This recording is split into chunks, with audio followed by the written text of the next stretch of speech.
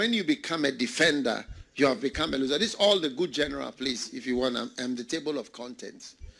It says in Joshua chapter 6, verse 1, Jericho, a fenced town with high walls, in the Amplified, was shut up because of the children of Israel. No one went in, no one came out. So Jericho was surrounded with walls and gates, and they were going to fight. And who lost? Who loses? Every time you are defending, you are losing.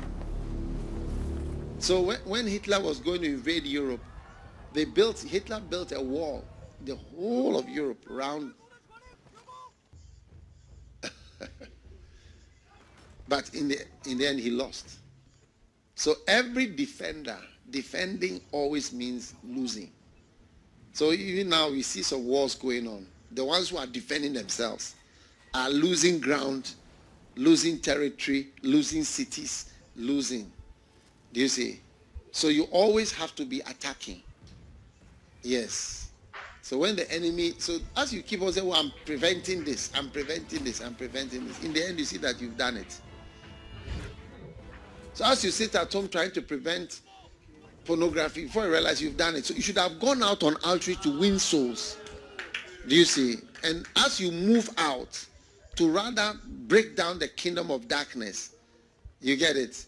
It's like the whole idea of you even falling doesn't even come in, because you are out there fighting and winning. So once you become a defender, you start losing. So that's why we must rather be increasing, going on outreach. Every church that stays there trying to prevent its members from losing, going away, the church gets smaller and smaller. Your church will be smaller and smaller. You are trying to prevent them from leaving. People will leave anyway. There's always a percentage of people who are leaving a church. They come and they go. They see it almost like a lotto kiosk or even a supermarket, a shell shop. You just pass through and go away. They don't have any commitment. So once you sit down, right, defending just what you have, it starts reducing. That's why when we move and we started the First Love Church, even though the Kodesh is there and the other churches are there, this one, it has become more members here. And so as we keep up, since the pandemic, we have expanded more.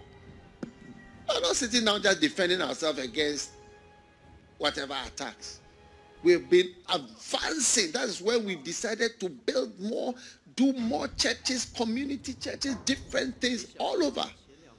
So the church has actually rather grown. And we are now establishing the Flow Church. That's the Flow Church that we are in right now. So it's like once you start defending, you start losing. So those of you who say, I'm going to prevent myself from doing this. I'm going to prevent myself from doing it. Have you not noticed that? In the end, what? You are doing it. But as you stand, sir, I won't fornicate again. I won't fornicate. And before I realize what? It's happened 3 times. Yes. I won't do this again. I won't do this again. And it's happened. Rise up and come for the prayer meeting. Rise up and arrive for the prayer meeting. Change your life. And the enemy will be shocked to see you at a prayer meeting. Say, hey, something is going on. Instead of sitting in the house trying to defend. Oh, yes. Lift your hand. Pray. You'll never be a loser again.